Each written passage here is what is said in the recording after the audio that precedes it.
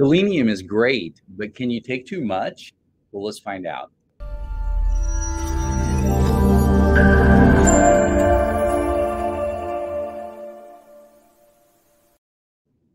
Hello and welcome to another edition of the Ask Dr. Pickel show, where we help people find answers who have chronic health conditions, chronic health problems.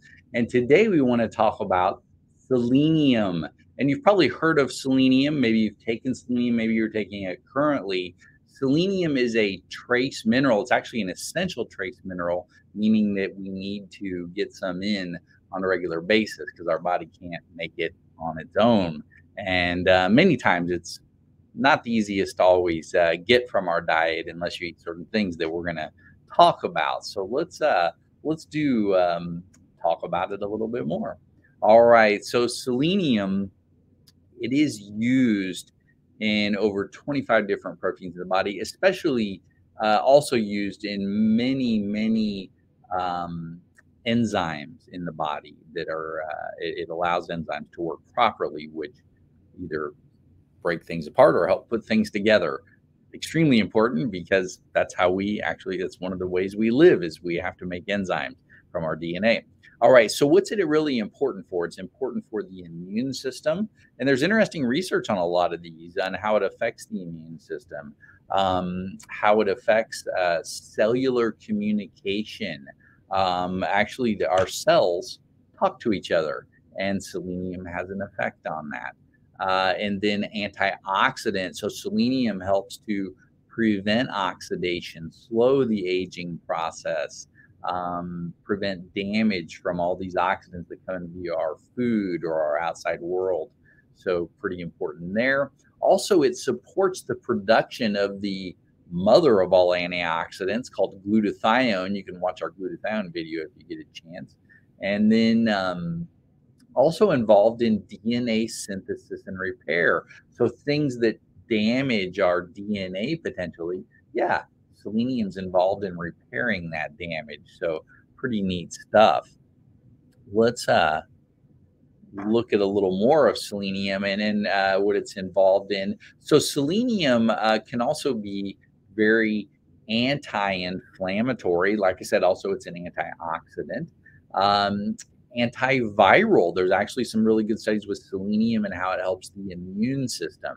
And then selenium can also, there's actually research on showing its help with cancer, and also its help with people who are going through chemotherapy or radiation support. So very interesting as selenium is applied to those, and you don't hear much about that.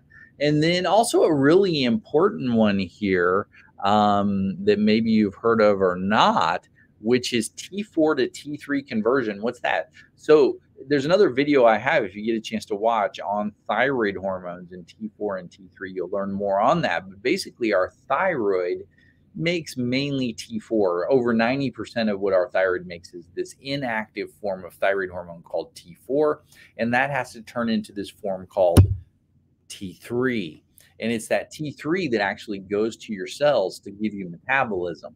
So it's extremely important that you convert the T4 to T3, and selenium's a major component of that. So many times doctors may say, hey, your thyroid hormones will look normal, and all they looked at was your TSH and your T4 if you look at your blood work.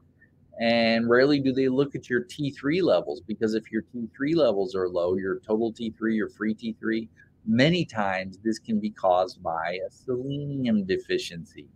Also, it's involved in helping people who have polycystic ovarian syndrome, which is actually a blood sugar issue, but that activates an enzyme in the ovaries that off-levels your estrogen-progesterone balance, or turns your estrogen into testosterone, and can create a kind of a whole list of symptoms.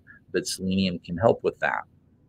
And again, it's not like, hey, you take your selenium and it cures everything, but it definitely has been found in the research to support when people have issues. Another important thing is cardiovascular disease.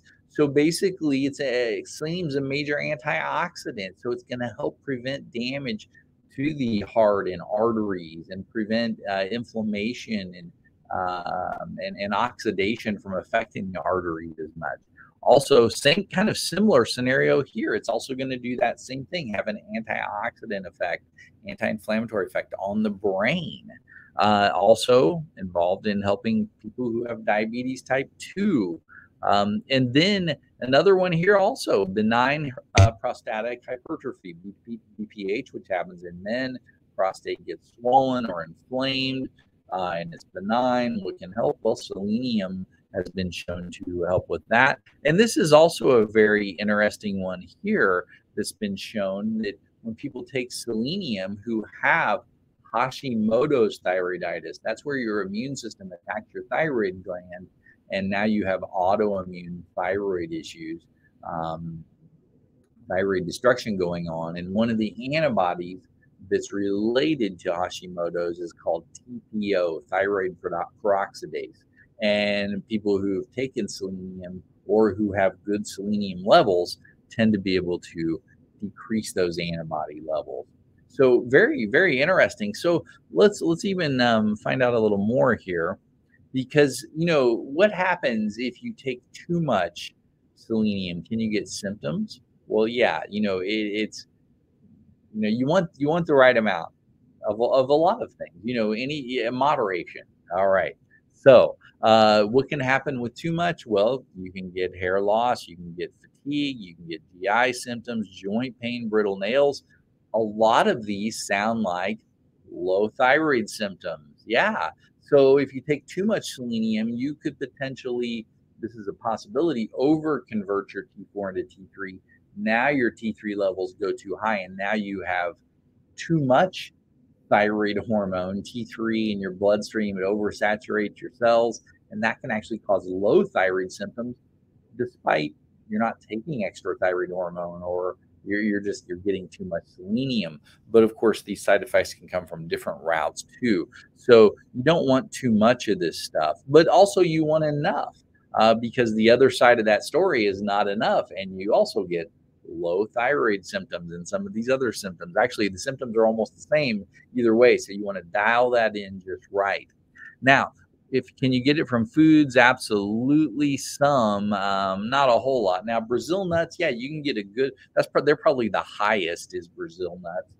But the thing is Brazil nuts also contain what's called phytic acid, and sometimes phytic acid can prevent the absorption of selenium in the gut.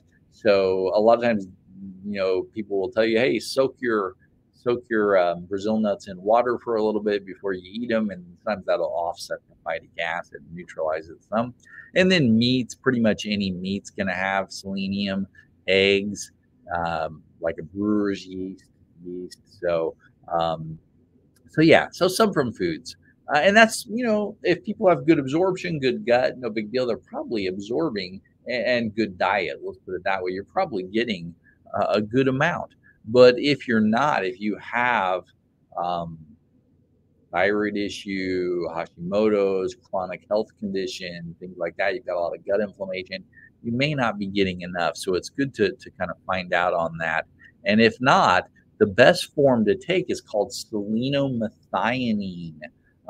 This supplement is the activated form of selenium. So this is going to be the best form. It's going to absorb real easily. You're going to absorb over 90% of what you take. So an excellent way to get this in. And then what's the dosage on this? Usually about 100 to 200 micrograms. Very important on the micrograms. And that's probably about average dosage that we'll use with patients. Now, if you look up what's the RDA for selenium, they'll say it's 55 micrograms usually. Yeah, well, if you're absorbing really well and you have no health issues and you're taking a really good form, maybe.